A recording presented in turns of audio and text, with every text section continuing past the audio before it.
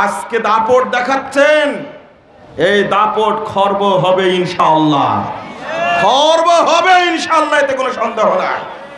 মুহাম্মদ সাল্লাল্লাহু আলাইহি ওয়াসাল্লাম বলছেন, শোনো সাহাবীরা, এবার ইব্রাহিম আলাইহিস সালাম আল্লাহকে গিয়ে বলবেন, ইয়া রাব্বি ইন্নাকা ওয়া'আদতানি আল্লা তুখজিনি ইয়াওমা ইয়াবাসুন, আল্লাহ আপনি ওয়াদা করেছেন আমাকে আপনি অপমান করবেন না। ফাইয়ুখিজিন আখসা মিন আবিল আবা, বাপকে যেভাবে অপমান করা হচ্ছে, বেটার জন্য এর চেয়ে বড় অপমান আর কি হতে পারে?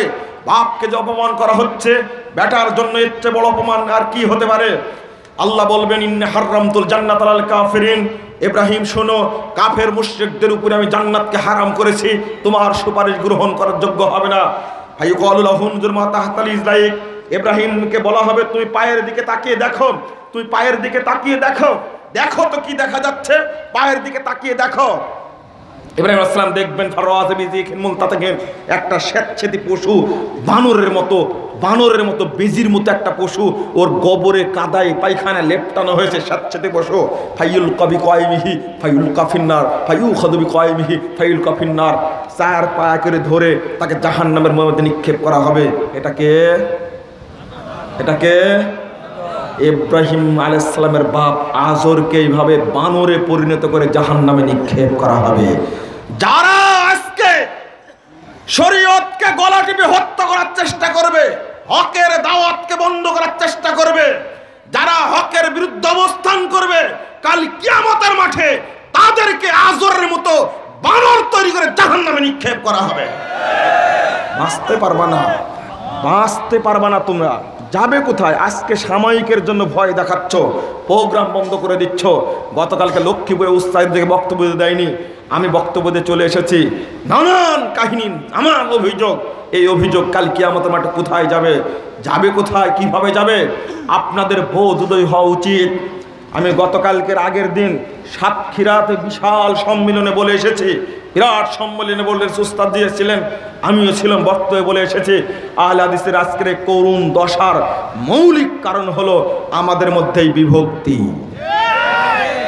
যদি আমরা ঐক্যবদ্ধ থাকতে পারতাম, তাহলে পিস টিভির মতো যেখানে আহলে হাদিসরা আলোচনা করে থাকে, অধিকাংশ আলেমই হলো আহলে হাদিস আকীদা, তাহলে পিস টিভি বন্ধ করতে পারতো না, সাহস করতো না। কেন পেরেছে? আর তাদেরকে আপনারা চিনেন না?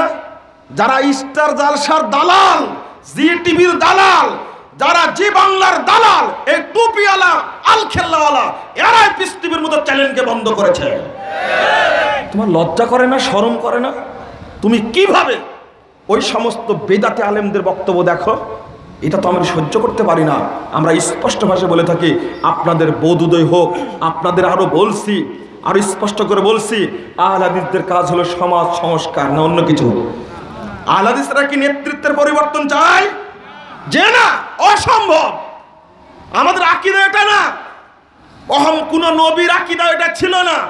নবীদের দাওয়াত ছিল শাসকদের কাছ পর্যন্ত পৌঁছানো, তোমরা শাসক হিসাবেই থাকো, কিন্তু শুধু আল্লাহর আইন মেনে আল্লাহর আইনটা জারি করো। কথা কি বোঝা গেছে? আল্লাহর আইন মেনে আল্লাহর আইনটা জারি করো, এটাই ছিল দাওয়াত। এখনো সেটাই দাওয়াত, এখনো সেটাই দাওয়াত, আমাদের উন্মুক্ত দাওয়াত।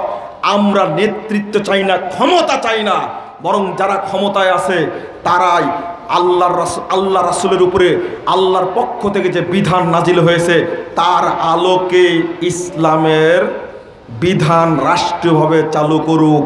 আপনাদের আপত্তি আছে? কোনো আপত্তি নাই, আমাদের কোনো আপত্তি নাই। ওই নেতৃত্বের গদিতে বসা আমাদের উদ্দেশ্য নয়, ওই রাষ্ট্রীয় সংস্কারটা হলো আমাদের উদ্দেশ্য, সমাজ সংস্কারটা হলো আমাদের উদ্দেশ্য। তাহলে আমরা মানুষের সংস্কার চাই, আকীদাগত সংস্কার চাই, আমলের সংস্কার চাই। শিরিক বেদাতের বিরুদ্ধে কথা বলা, মাজার পূজার বিরুদ্ধে কথা বলা, পীর পূজার বিরুদ্ধে কথা বলা আমরা বলবোই। মানুষকে আমরা আল্লাহর পূজা করতে শিখাই, মানুষের পূজা করতে শিখাই না কখনো। বাংলাদেশে আজকে অসংখ্য মানুষকে, কোটি কোটি মানুষকে পীর ফকির দরবেশের নাম দিয়ে মুশরিক বানানো হচ্ছে। ধরে ধরে এ দেশটাকে চাচ্ছে পীর ফকিরের দেশে পরিণত করবে। আহলে হাদিস ভাইদেরকে আমি অনুরোধ করব, বিশেষ করে তরুণ ভাইদেরকে অনুরোধ করব, আপনারা সজাগ দৃষ্টিতে দাওয়াতি কাজ করুন।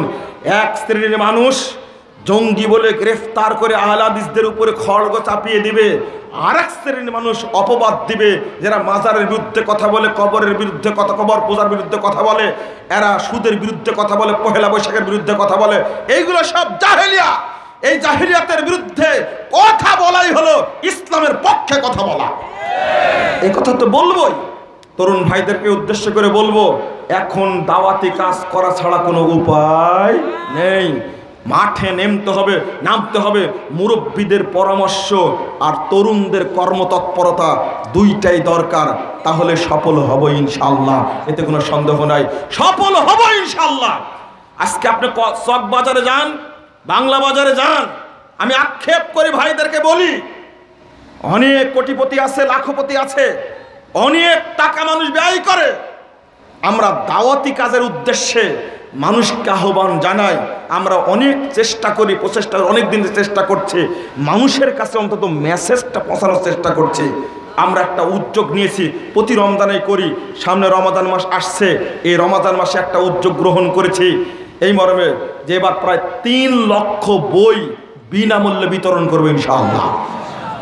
এক নজরে আকীদা তাওহীদ একটা বই, এক নজরে ওযু সালাত, এক নজরে সিয়াম রমাদান, এক নজরে হজ উমরা, এক নজরে দোয়া ও জিকির, এই বইগুলো।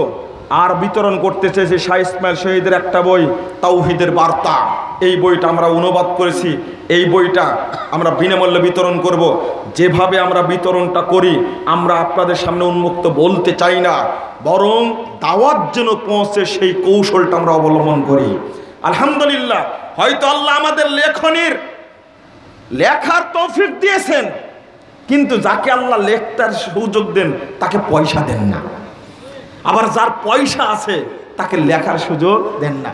কারো সময় আছে, লিখতেও পারেন না, বলতেও পারেন না, পয়সাও নাই, সময় আছে। কোথায় বান্দরবন, কোথায় খাগড়াছড়ি, কোথায় বরগুনা, কোথায় ভোলা, সেখানকে পর্যন্ত ওখান থেকে লোক এসে, ঢাকা থেকে এসে বই নিয়ে যায়। ওরা বলে যে আমাকে ভাড়া দিয়ে দিয়েছে, বইগুলো নিয়ে যে সেখানে বিতরণ করতে হবে।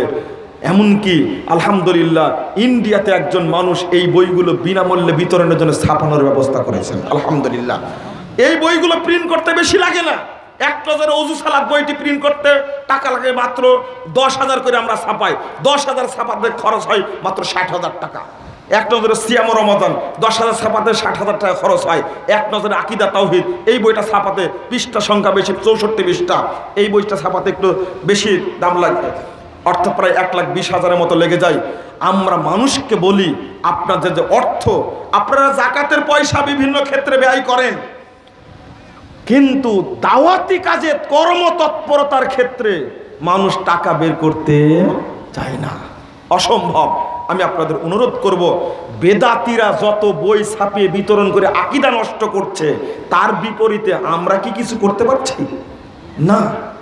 এই কাজটা, দাওয়াতি কাজে আপনাদের সময় দিতে হবে, বিশেষ করে তরুণ ভাইদেরকে। মনে থাকবে, কোনো ভয় আছে তরুণ ভাইরা? ভয় আছে কোনো? মানে যে না, কোনো ভয়ের দরকার নাই। যার মধ্যে কাপুরুষতা আছে তার মাধ্যমে আল্লাহ কোনো খেদমত নেন না। মহিচ্ছে বার পায়রি জি যারা শেষামশিরে হিন্দি নেই বার সারাত উম্মেদ ওয়াহিরা সাসনা বা সাজ্জে কাজ বারিনাস বুনিয়াদে তাওহীদ বা আস্তে। এই কথা মনে রাখবেন স্পষ্ট ভাষায়। যাদের মধ্যে তাওহীদি জাগরণ আছে, তাওহীদি চেতনা আছে, এই ব্যক্তির কাছে ভারতের তীক্ষ্ণ তরবারি কিছুই নাই। তাকে টাকা পয়সা, অট্টালিকা, সোনা দানা যাই দিতে থাক না কেন, শুধু তাওহীদের কারণে সবকিছু বর্জন করতে পারে। যদি তরুণদের মধ্যে চেতনা তৈরি হয়, তখন এই দেশে বিপ্লব ঘটবে ইনশাআল্লাহ। ইনশাআল্লাহ। আমাদের বাপ দাদারা ইংরেজদেরকে তাড়িয়ে দিয়েছে, ইংরেজ আইন এখনো আছে। যদি আহলে হাদিস তরুণরা জেগে যায়, এই আইনও থাকবে না। এদেশে নির্ভেজাল তাওহীদ প্রতিষ্ঠা লাভ করবে ইনশাআল্লাহ। ইনশাআল্লাহ লাভ করবে, এতে কোনো সন্দেহ নাই।